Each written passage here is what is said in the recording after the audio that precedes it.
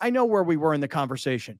Luke Getsy is not exactly like the next up-and-coming superstar. Nobody is clamoring for Luke Getsy, the now fired Raiders offensive coordinator, to be their next head coach. I got it.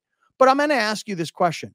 What could he have done with this Raiders team when you look at their quarterback room, which now they're on their third quarterback? Gardner Minshew, career backup. That's what he is. I wanted to believe in Gardner Minshew. I wanted to believe that players would rally around him. That's who he is. He's a career backup quarterback. Aiden O'Connell, second-year player, fourth-round pick for a reason. Okay? Not everybody gets as lucky as Brock Purdy to be on the right team with the right amount of talent and, oh, by the way, be better than where he was drafted. Now, all of a sudden, you got this guy, is it Desmond Ridder, the kid from Cincinnati, that was sitting on somebody's practice roster.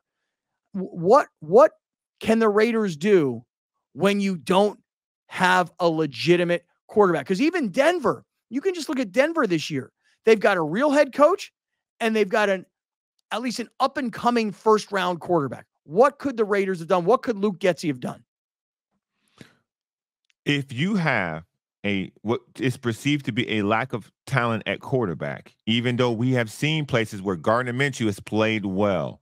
If there was never a place that existed where Gardner Minshew played well, then I would agree with you. Aiden O'Connell, you have a great argument. We've never seen him play well, so therefore he just may not be good. And we never seen Desmond Ridder play well, so therefore he may not be good. Those are very two on the nose arguments. But what did Gardner Minshew do that was so impressive as a backup quarterback in Indianapolis or Jacksonville? What did he do that was so great that made you think he could be a starter? So last year he almost took him to the playoffs when Richardson went down for the season. Richardson played 4 games last year, and in the rest of the season, Gardner Minshew was the quarterback. He almost took that team to the playoffs. So there is evidence that he's not horrible. There's evidence that if you put that Shane Steichen tape on that you use with a solid run game and decent weapons, that he can be productive at the NFL level. Okay? Do the Raiders have a solid run game and decent weapons? Josh Jacobs gone. Who's the guy who they got? I can't remember his name at this point in time. But they have a good running back, and anybody can run the football if you dedicate yourself to it.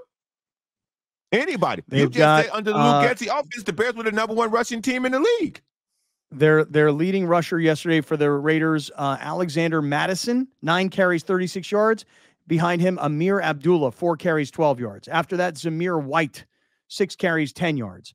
The Raiders rushed the ball yesterday 21 times for 60 yards total. And how many times they throw? Since you're looking at the stat, how many times they throw? You got that? They threw the ball 33 times. They completed 21 passes for a grand total of 157 yards. 1 touchdown, no interceptions. Their leading receiver, Jacoby Myers and Brock Bowers. So they got 1 decent receiver, and they've got an up-and-coming probable star at tight end.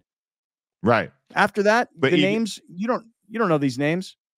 Even before they did that, you had Devontae Adams there. You had Brock Bowers. So let's say you got an up-and-coming star and you have an actual star. Within this offense, before they traded him away, before he got sour, you didn't put him in a position to be successful as an offensive coordinator. You should be able to game plan your offense that your best players can be fruitful within your offense. I'm saying it's because I just watched him not do that with Justin Fields. I just watched him not do it. Tell me this. Let me ask you guys this question. Who's the best team in the NFL with the worst quarterback? The best team with the worst quarterback? Right, because what I'm trying to figure out is this. Who can be good when they don't have a good quarterback? Seattle. Well, they're not even good. So maybe the Vikings. I would say Sam Darnold's good. I wouldn't say he's great. He's good. Yeah, but Sam Darnold wasn't good until this year. I mean, he was a first-round draft choice. That's coaching. Nope. That's coaching. Nobody succeeds with the Jets. Nobody succeeds with the Panthers. A bad quarterback with a good record. I'm just trying. I guess what I'm trying to. Because the Steelers have 2 quarterbacks. They don't even have. I guess you would say the Steelers. I mean, listen, the Jaguars are a bad team, and their quarterback's supposed to be a star, and he's not good.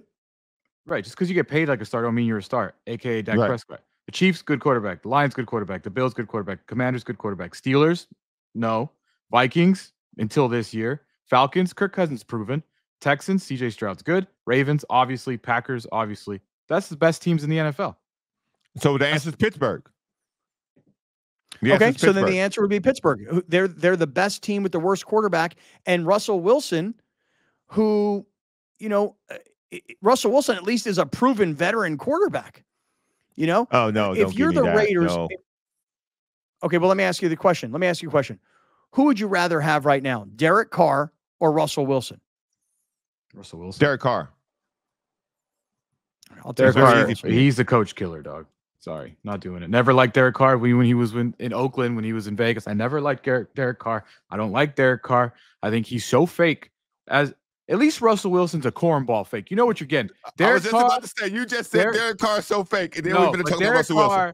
But Derek Carr, there's no authenticity to Derek Carr, in my opinion, at all. Okay. He's like a mix of like Christian Phillip Rivers, and I'm trying to be a badass, and I'm also like, but at the end of the day, he's just not that good. Been saying it for years. I've been on the show for a long time. I think Derek Carr should not be a starter in the NFL. Just because you could throw for 3,000 yards doesn't mean you should be a starter in the NFL. That should be a requirement that you should be able to throw for at least 3,500 yards in the modern day NFL. Okay, I'll say this. Again, I'm not saying that he is a franchise quarterback. I'm saying he's better than Russell Wilson. Because if we're going to say Derek Carr is a coach killer, so is Russell Wilson. What happened to Pete Carroll? Dunzo. What happened to the guy who was coaching him in Denver? Dunzo. Yeah, I mean, listen, there's a little more. There's a little more detail. Erasing 10 years of his career. Let me give you one more. Let me give you one more. If Mike Tomlin don't do well, if this goes in the wrong direction, Mike Tomlin will be fired too. Zero chance. Zero chance. Right, let this go south. Yeah, Russell Wilson would go. He has no contract. Bruh. But look at certain teams. Look at certain teams that have spent money on quarterbacks that are bad, right? So like when you look at the Raiders, for example, and you blame everything on Luke Getsy, I say Luke Getsy is not a superstar coach, but I also say he didn't have a quarterback. But think about this. The Cowboys are 3-5. They got the highest paid quarterback in the NFL, and they can't get out of their own way. Okay. Right. The Giants are 2-7. They have a $40 million a year quarterback, and they stink. Okay. When you look at the Raiders, Gardner Minshew is like a $10 million a year quarterback, and they're terrible.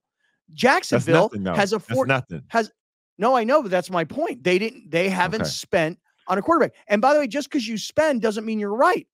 In Jacksonville, they're 2-7. They gave their quarterback $45-50 million. He stinks. Look at Daniel Jones. Look at Deshaun Watson. Look across the league. It's not just because you give a guy money don't mean he deserves money. At the end of the day, here's the thing. I'm not going to sit here and try and I don't know if you're defending whatever the Raiders did or agreeing with it. I don't know what we're doing. All I know is this. It starts from the top. Mark Davis is a terrible owner. Mark Davis hires terrible coaches, and that organization is ran terribly. And the more that the Raiders continue to be a thing, which is, I guess, just existing, the more I'm kind of starting to agree with Scott. You might as well just hand the reins over to Tom Brady because Mark Davis has no idea what he's doing either. None. This guy's on his sixth coach in 10 years or something like that. Yeah. How many offensive coordinators? How many defense coordinators? He has no idea what he's doing. They're a terribly ran franchise. It's that simple.